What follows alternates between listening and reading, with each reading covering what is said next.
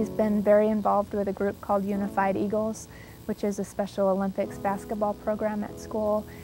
And really that was kind of his first experience of giving back in a way. It's one of the largest clubs at school, and I think a lot of his friends were doing it, and he thought, oh, that sounds like fun, I'll go play basketball, you know, it would be neat. And it turned into really, I would say, a life-changing experience for him. Well, our Unified Eagles program, we have about 85 partner players and 16 Special Olympics athletes that work together. We're unified as a team, and our focus is really on just having a great time on the basketball court and creating a team together. He was partnered with a boy named Fletcher, who he has become very, very good friends with. Fletcher, it lights up when he sees Nick, and when you talk to Nick about Unified Eagles, he reacts differently than he does about anything else that he does in his life. I first got started with Unified Eagles my sophomore year, and it just sounded like a super fun opportunity, but I had no idea it was going to change my life, basically. Well, I first started learning about leadership links when I was just looking at the AJGA website, and I came across their webpage, and I thought, wow, this is a great opportunity. I mean, I love volunteering already. Why shouldn't I? Why won't I do it with playing the game I love? So it was a win-win situation for me. The first tee just does a great job in teaching kids the game of golf, but also the life lessons that come with golf. And I thought that's a great idea, just to help them teach even more kids. The impressive part about Nick was the very first thing he said. He goes, how can I volunteer? How can I help? How can I do more of this?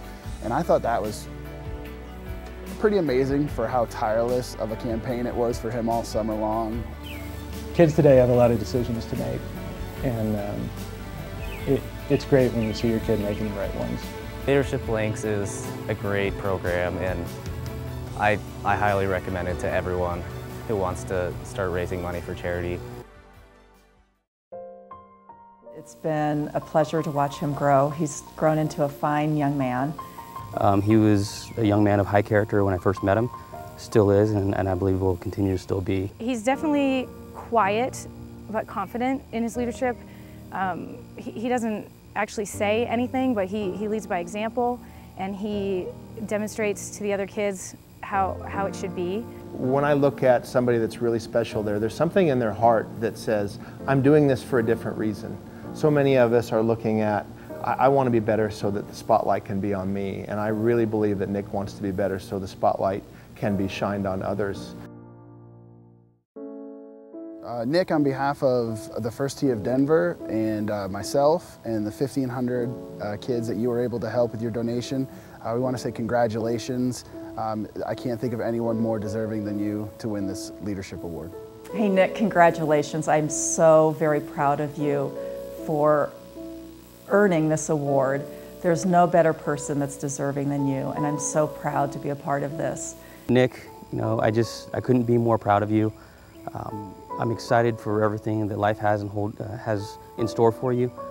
I think that this award is the first of many to come, and I think that your character is going to take you a long way, and this is a great way to celebrate who you are and what you do, and you just make being a coach an absolute joy.